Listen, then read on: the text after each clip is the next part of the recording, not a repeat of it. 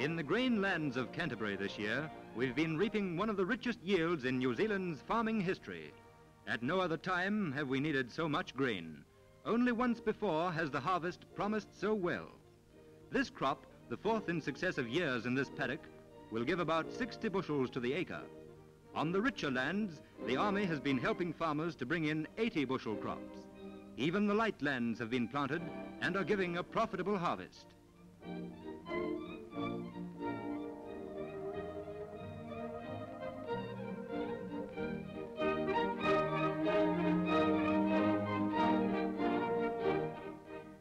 In spite of an acute labor shortage, farmers last year increased their plantings by many thousands of acres.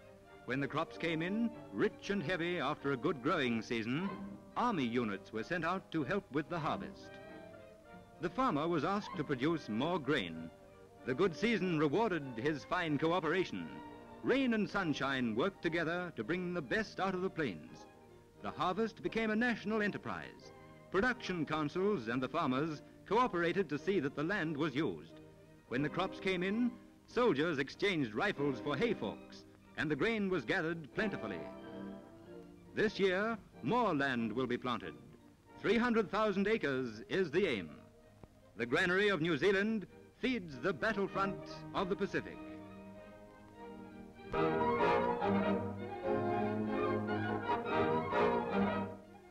Here on board his ketch in Wellington is Senor Vito Dumas, lone-handed Argentino yachtsman and recent arrival from Buenos Aires by way of Cape Town.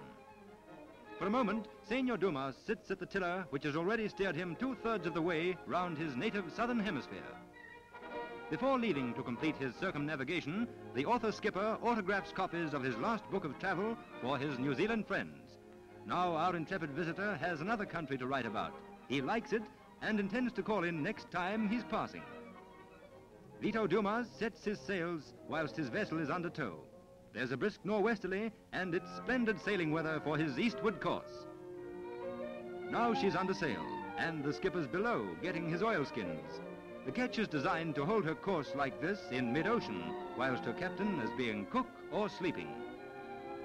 Her next port of call is Valparaiso, Chile. Then it's round the Horn and home to Buenos Aires. So the little neutral ship slips away from the high coasts of New Zealand on a voyage linking the southern hemisphere.